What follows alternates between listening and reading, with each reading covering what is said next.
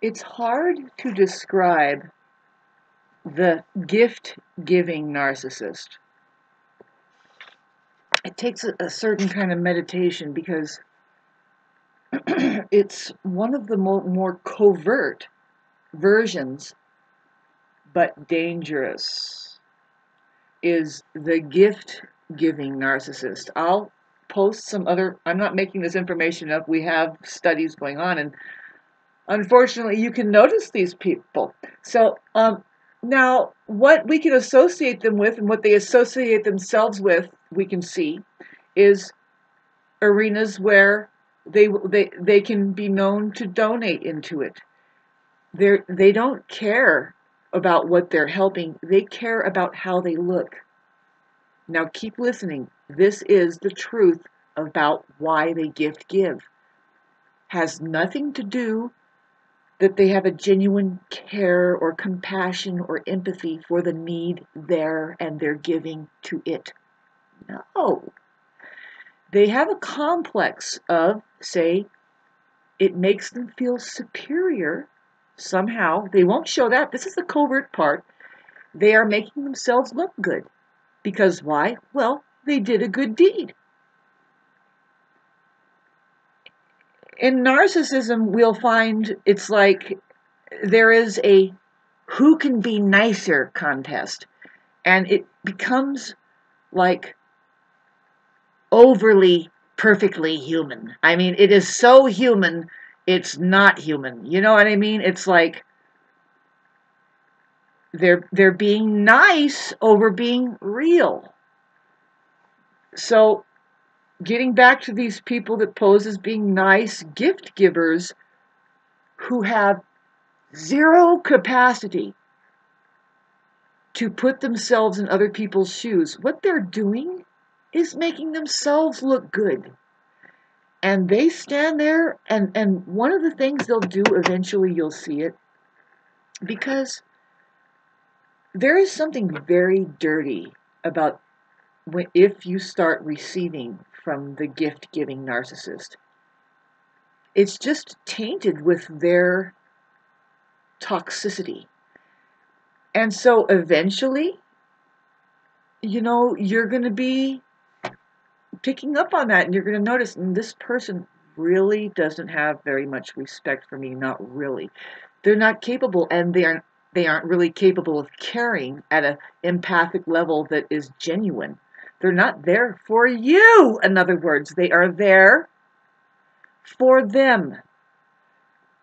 The ones that are also donating to churches and to whatever organization, and they kind of post it on Facebook. Same thing. It's just I have one up on you, many. You don't give to people, so you're not good enough for me. And what else? See all of this, and in your one-on-one, when you find that you have somebody who's a little bit more than human, I mean, it's off the charts. Come on, the nicey nice game, and you don't really, you're not even emotionally available. So what eventually happens? You're going to show some human quality. You're going to say, you know what, fuck you. They'll say immediately. They'll start saying, oh, you know what, you're ungrateful. You're very ungrateful. This is it. This is it. I helped you. I did things for you, and this is the treatment I get. This and this, and now look, and they make sure to start grinding. That's for sure. The gift giver narcissist. Very dangerous people because they're undermining your.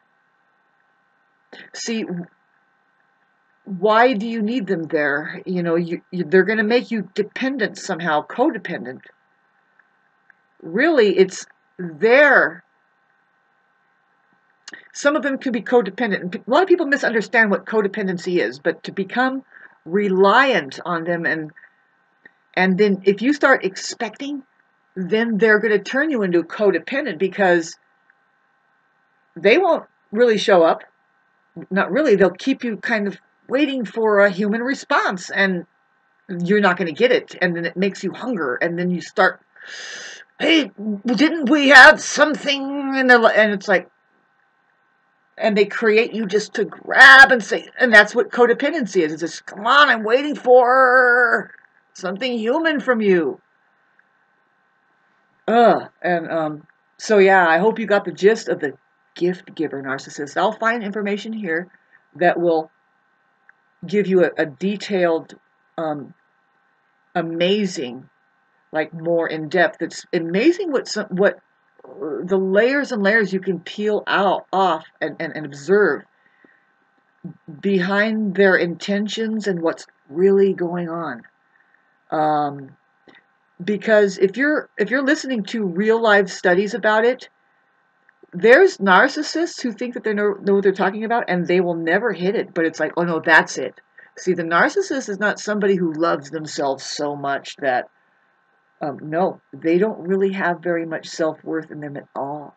So the game that they play is coming from that place of not really having much there to begin with. They are creating this. If they're a gift giver narcissist, they could be running a an elaborate, what do they call those? It's like a fundraiser, and it's like the fundraiser costs more than what they'll be raising all the time. That's happening. And what are they doing? They're just there to make themselves look good. That's all. To themselves. And of course, they do it enough. You can see it. Donate here, donate there, because they can. And because they can, they're far more superior than you. They're the first ones to say, you're just not a contributor to society.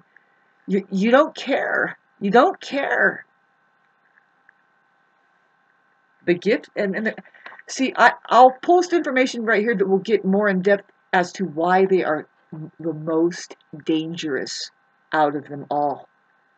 Besides for if you're getting into psychopathy, it's because they can undermine your needs and start to minimize you and then breadcrumb you. And before you know it, you can't really take care of yourself because you're relying on them, and it's like an energetic stick. They stick. They get sticky. Sorry about my faces. I've been making really strange faces. I hope that when Pluto gets away from the sun and being vaporized, I can try and be more conscious and stuff, like just all of a sudden just like, happy Halloween.